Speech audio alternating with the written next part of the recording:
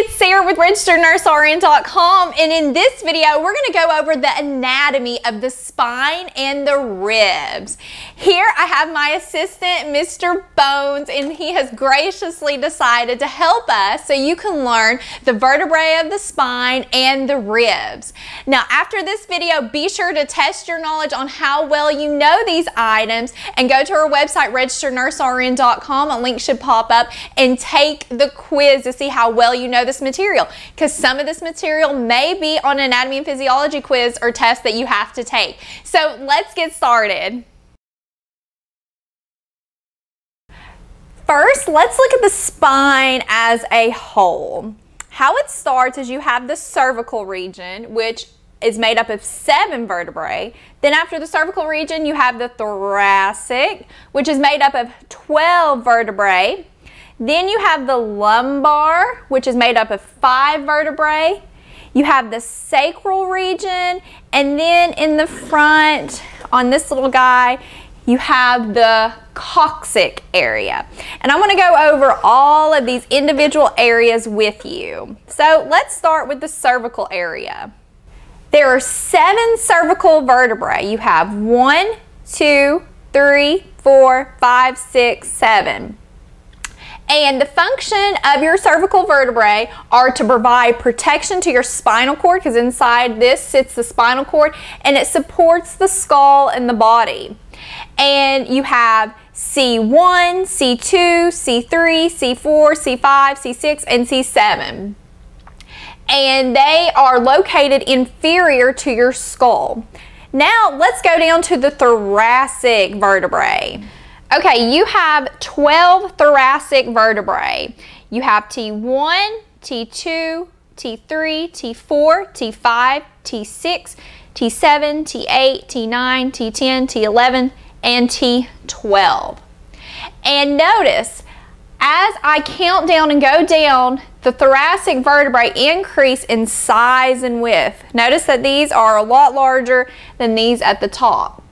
And the function of the thoracic vertebrae is to house the spinal cord and to protect the spinal cord. And now let's go down to our lumbar vertebrae, because they are below the thoracic. Okay, the lumbar vertebrae start right here and end right here, right before the sacral area, and you have 5 of these. You have L1, L2, L3, L4, and L5. And the lumbar vertebrae, just as the thoracic vertebrae, they increase in size and width as you go down from L1 to L5. And the function of the lumbar vertebrae is to protect the spinal cord, which runs all the way up through this region, allows for the human body to move for the motion, and it supports the body weight. Now let's cover the sacral area. It's located at the base of the spine, and it consists of 1 bone that is called the sacrum. Now what's interesting to know is that in children, this area is actually made up of 5 separate bones.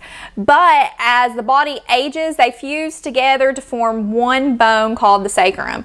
And this is usually completely fused by the age of 25 or 26. It starts in the late teen years, but it's completely fused by then. And people normally divide this up into 5 parts because it was 5 different areas. So you have S1, S2, S3, S4, and S5, but it's considered 1 bone. Now let's go over the coccyx bone. The coccyx bone, also known as the tailbone, is 3 to 5 bones actually fused together. And this little bone provides protection while you're sitting and serves as a location where ligaments and muscles attach. And it's just this little area right here at the bottom of the skeleton. So that's the end of the spine bones. Now let's go over our ribs. You have 12 pairs of ribs, so 24 total, 12 on this side and 12 on that side. And they all touch the thoracic vertebrae, which is what we just went over. Now, there's true ribs, false ribs, and floating ribs. First, let's cover true ribs. Okay, your first 7 ribs, 1, 2, 3, 4, 5, 6, 7, are considered your true ribs, and they are attached to your sternum via the costal cartilages, these little areas right here. And the costal cartilages, what they do is they just make the breathing process easier because your lungs are in here, and when you breathe, your lungs expand and your rib cage moves, and the costal cartilages just allow that to happen. Now let's go to false ribs. This is ribs 8 through 10. So you have 1, 2, 3, 4, 5, 6, 7. That was your true ribs, and then ribs 8 through 10, 8, 9, 10. These are your false ribs right here.